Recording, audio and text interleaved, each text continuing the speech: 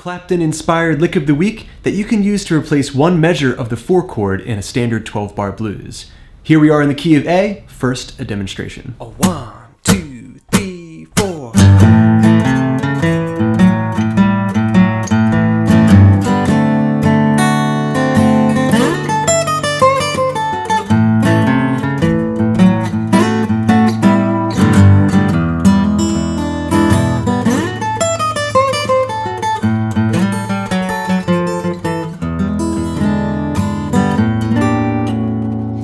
Slow, starting on that 4 chord.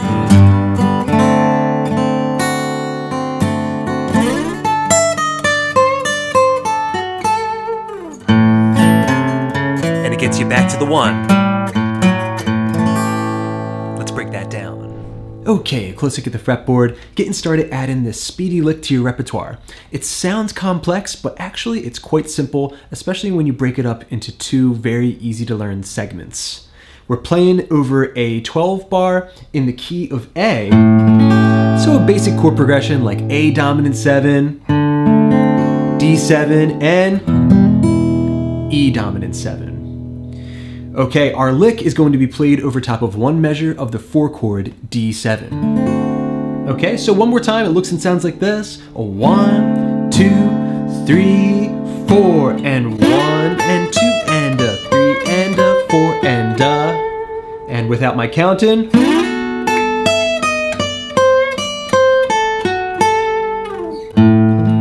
then that will get you back to the 1. Okay, so we're using this soloing position called BB's box.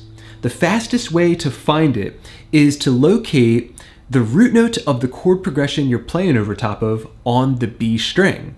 So if I'm playing over top of blues progression in A, I need to find an A note on the B string. That's going to be right here on the 10th fret of the B string, an A note. All right, from there I can set up the BB's box soloing position.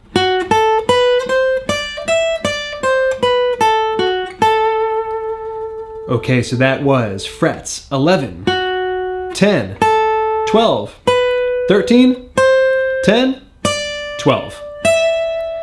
Okay. And that right there, all right, is the position that's used to create so many classic blues licks. Okay, now before we move on, there's a couple of overlapping positions that I want to make you aware of. This BB's box soloing shape is going to overlap with the A major pentatonic scale played in its C shape position. And of course, I'm referencing the caged system here.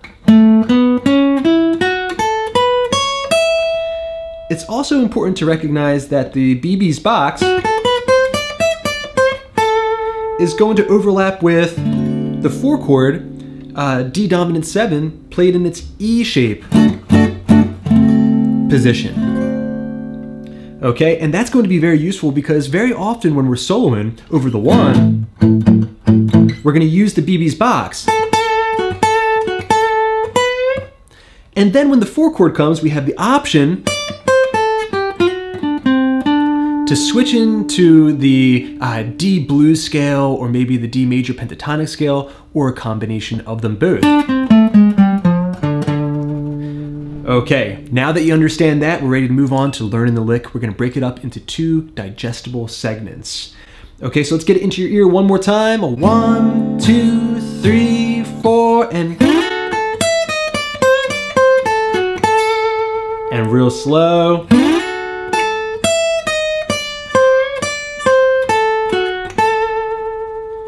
Okay, breaking it up into 2 parts. Part 1.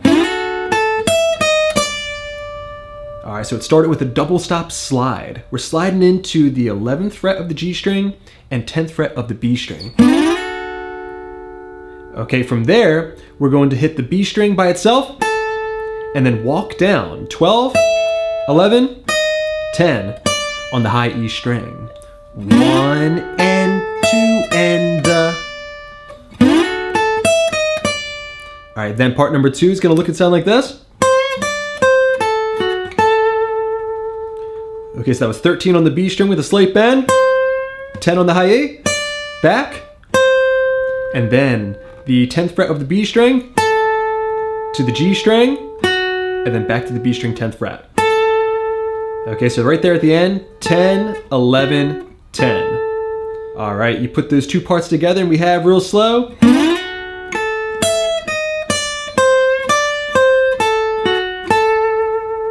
And then you're back to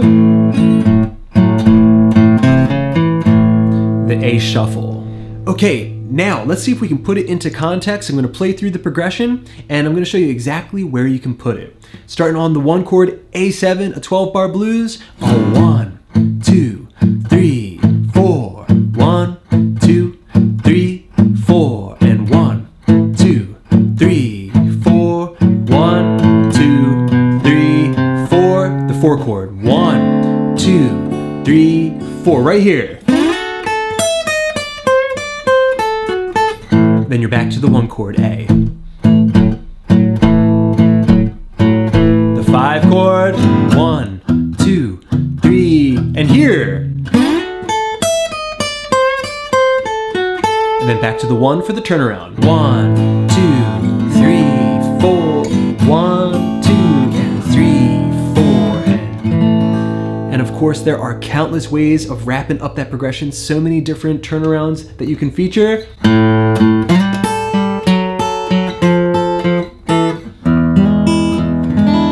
Or something like this.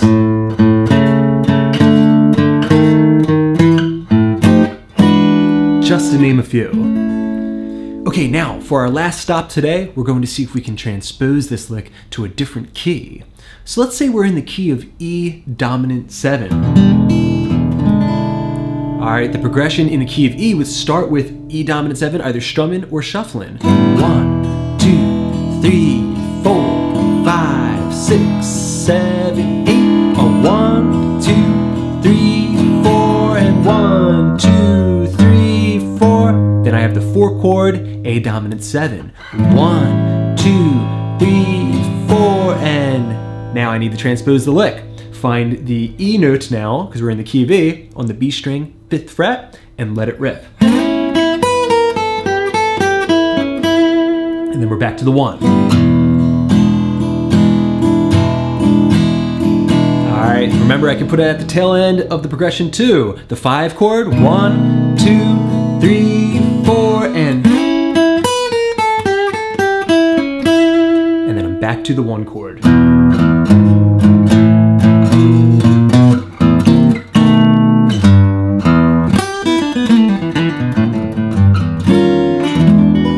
Alright, and just like that, we can transpose that lick. All right, if you're in the key of G, simply find yourself a G note on the 8th fret of the B string. All right, and just like that, we've just transposed to the key of G. Okay, excellent work today, everybody. Now you're armed with a very simple but extremely powerful mnemonic device. By finding the root note of the chord progression you're jamming over top of, you're always going to be able to transpose BB's box and all those sweet licks that utilize it on the fly. Now from here, discipline is the name of the game. So whenever we're learning new licks, remember, get it into your ear first, memorize the way it sounds.